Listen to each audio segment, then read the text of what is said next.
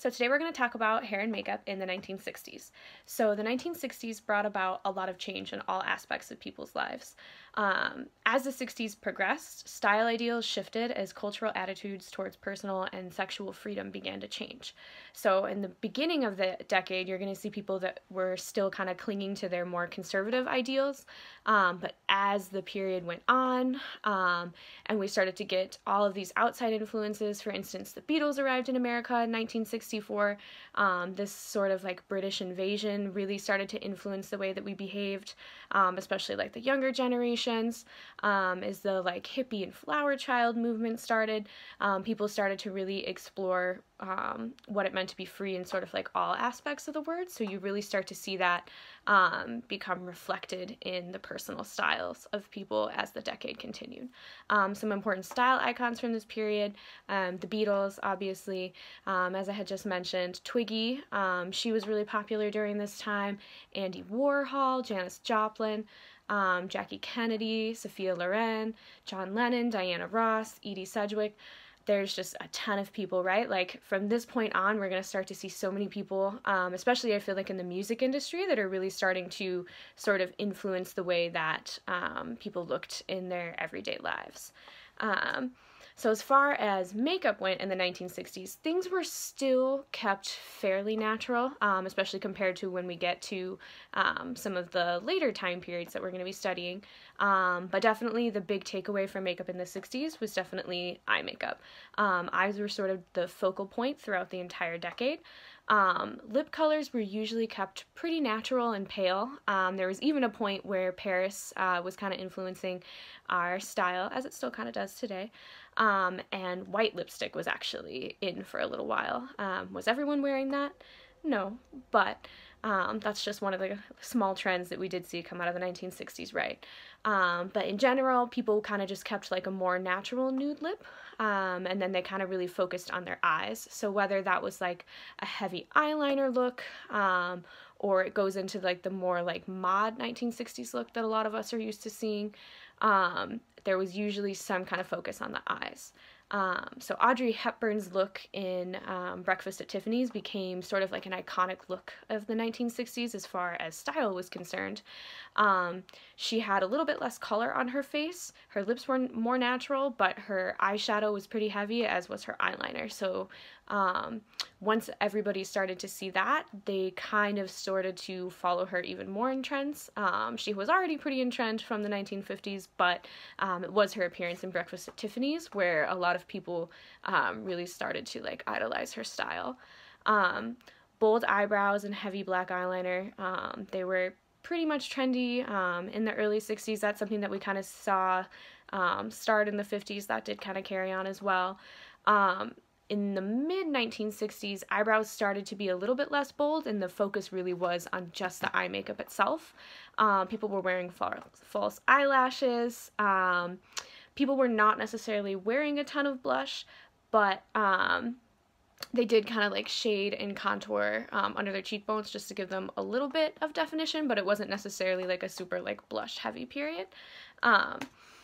A lot of times for the eyeshadow colors, people would actually use like white or other really like pale, even like metallic shades at some points. I think one of the most iconic makeup looks that we do see in the 60s is from supermodel Twiggy. So I think we've probably all seen these pictures of Twiggy where she has like the huge like doll-eyed look, where she's got like her top and bottom lashes are very, very defined. And she's got like these nude glossy lips, and everything is just really focused on like her like giant eyes, right? That is probably one of the most iconic looks that you're going to like think of when you think of 1960s makeup.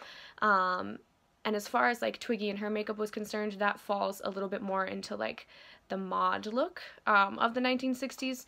So not necessarily everyone was going to be looking like that, not like your average housewife was going to do that, but as far as like huge trends go, that's definitely one that you are going to really see whenever anybody is talking about the 1960s. Usually, as far as like the eye makeup went in the 1960s, the iconic eyeshadow looks of this period included heavy shading in the eye sockets and either like a very pale color on the lids or not even necessarily like really any color at all. So you're going to have some time periods where they just have one color from like the top of their lid all the way up to the eyebrow. But in the 1960s, they put a lot of focus on really like shading in the crease. And that is also something that you really see within Twiggy's looks. So if you're kind of unsure of what that is, if you look up Twiggy, you will definitely understand a little bit more about like this sort of like classic 1960s makeup.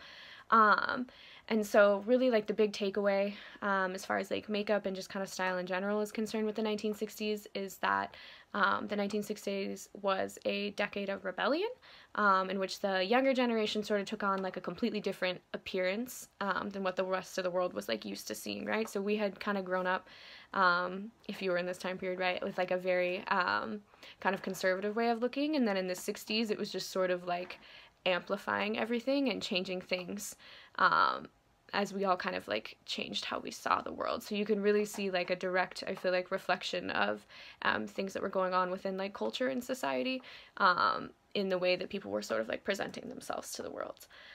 So as far as women's hair was concerned in the 1960s, you go through like a few different phases with it.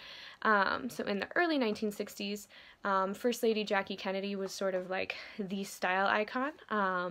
And her hairstyle was sort of the like epitome of like what the traditional like conservative housewife look would be. So she had sort of this like teased like bubble kind of hairstyle, so it would have a lot of volume up at the top, and then it would have little flips out at the end usually. And so this was sort of like the beginning of us seeing like these really extremely voluminous hairstyles. Not quite a beehive yet at this point, but women were really starting to work on getting almost like a helmet head like level of volume, right? So we weren't quite at like the Hairspray, like the musical level yet, but it's starting to get there. And as the 60s progressed, not everybody was kind of like following that ideal. You did have some people that were sort of rebelling away from like the really like put together, like shellacked down kind of a look.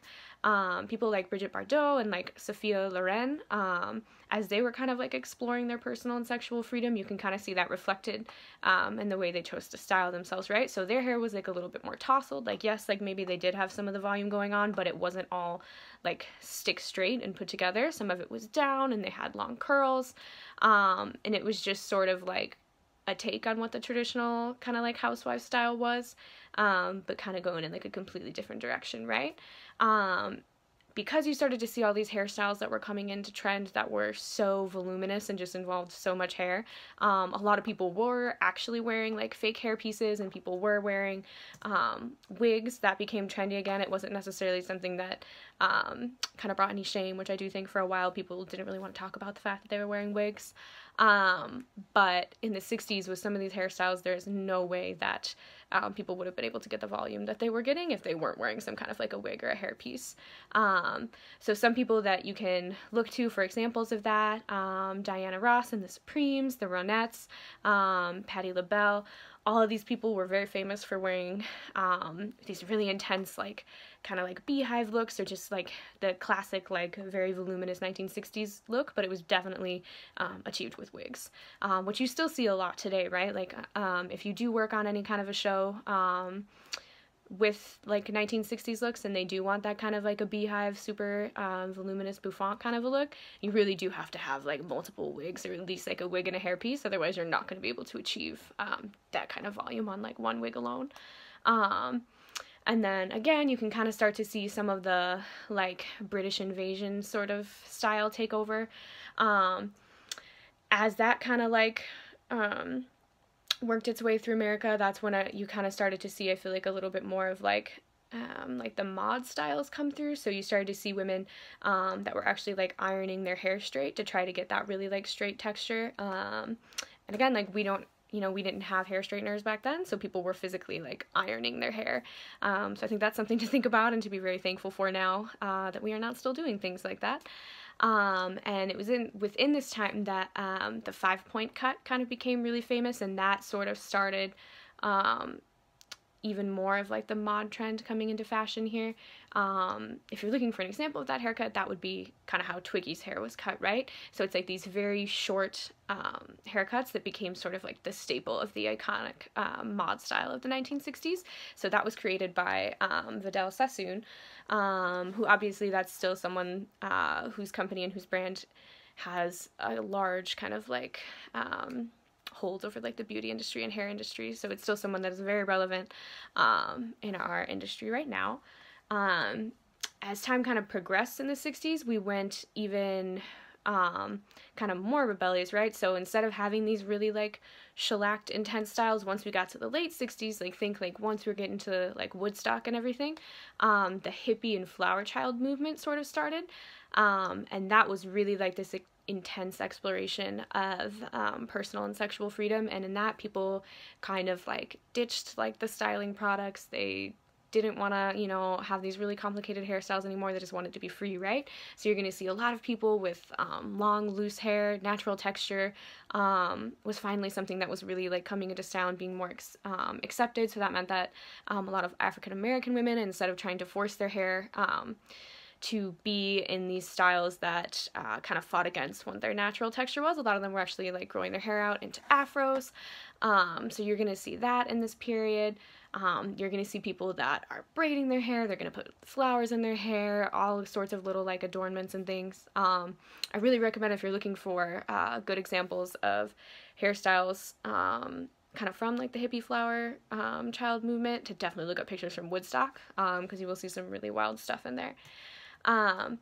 And so our men in the 1960s, as far as like their hair and facial hair was concerned, so they still wore their hair very conservatively in the beginning of the 60s, and really like all throughout history, you're still going to find a lot of men who are always going to have sort of, not necessarily like the same haircuts, but you're going to have a lot of like these very short conservative styles. Just because a lot of times like their workplaces weren't the biggest fan of them having longer hair. So in the beginning of the 60s, you are really going to see people with these like shorter, more conservative haircuts. Military was still influencing hair, so there were still people walking around with like crew cuts and flat top hairstyles. However, once the Beatles arrived in America in like the mid 60s, the sort of like mop top hairstyles that they had became very, very popular with men.